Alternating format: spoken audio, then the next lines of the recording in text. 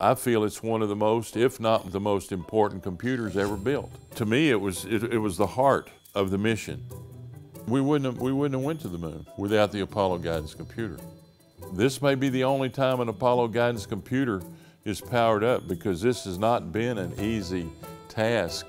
It's not just like we plug it in and go. It's going to be a real monumental, it's a monumental task, I would say. Okay, 3, 2, 1, 0. We are impatiently awaiting the arrival of the Apollo guidance computer, which was the computer that guided basically man to the moon, and we have a rare opportunity to be able to restore it. This is Mark Verdeel. He's Chief Technology Officer of a computer company called Samtec and lives in Silicon Valley. But his real passion is restoring old vintage computers. He has a popular YouTube channel where he makes videos like this. Woohoo! It's doing something weird. That's what led him to his most challenging restoration project yet, and the unlikely man behind it, Jimmy Wayne Locke. Locke was hunting for electronic parts in an industrial area outside of Houston in 1976 when he happened upon a warehouse that was looking to sell some bulk electronics for scrap metal. As soon as I walked into the place, I started looking around, and I started seeing things that I recognized as being from the space program. Locke had actually worked briefly at NASA in Houston as a low-level technician, and so he was familiar with some of the equipment. Basically, he bought 2 tons of Apollo scrap, not having a really good idea of what was in it. And eventually he found out that in the pile of scrap he had, there was this Apollo guidance computer, which is the gem of his collection.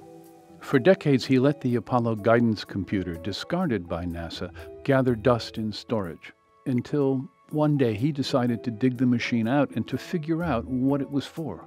He was stunned by what he discovered.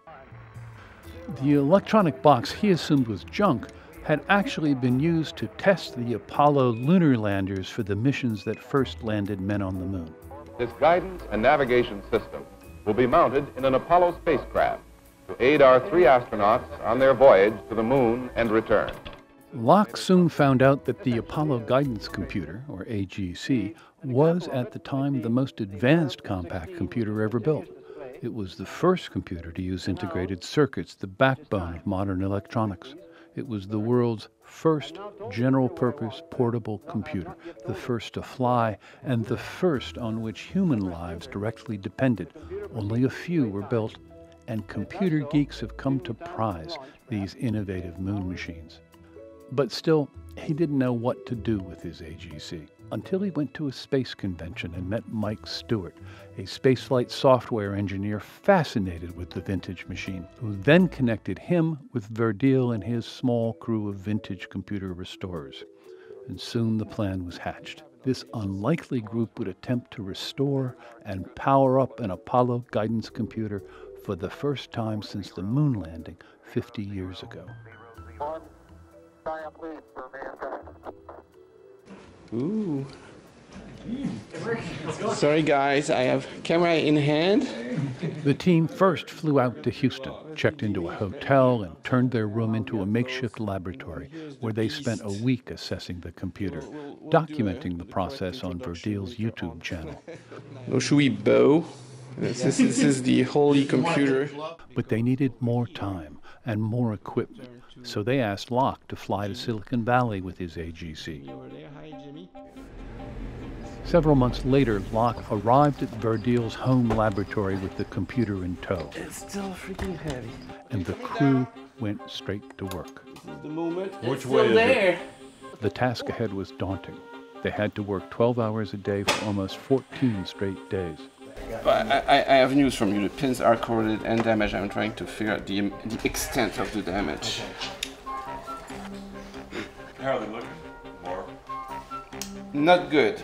They dissected the machine, ran every diagnostic test they could, cleaned memory cores, repaired broken wires, racing to power on the computer and attempt a test flight.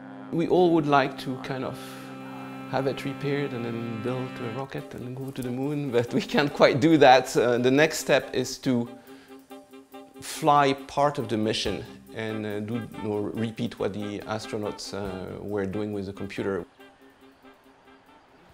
After nearly 2 weeks of non-stop work, they'd reached the moment of truth.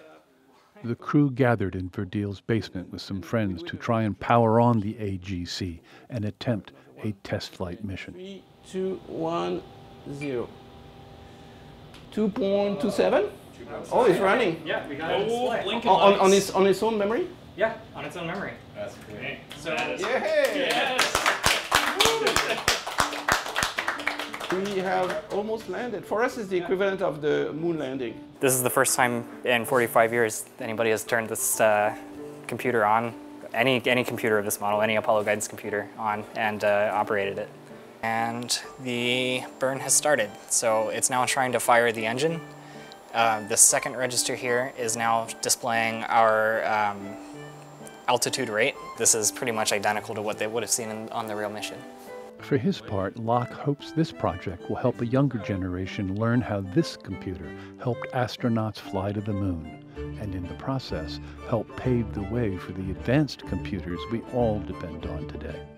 We need to preserve the legacy of this computer. In other words, future generations need to understand, where all this came from 200 years from now. I want them to be able to see the Apollo guidance computer.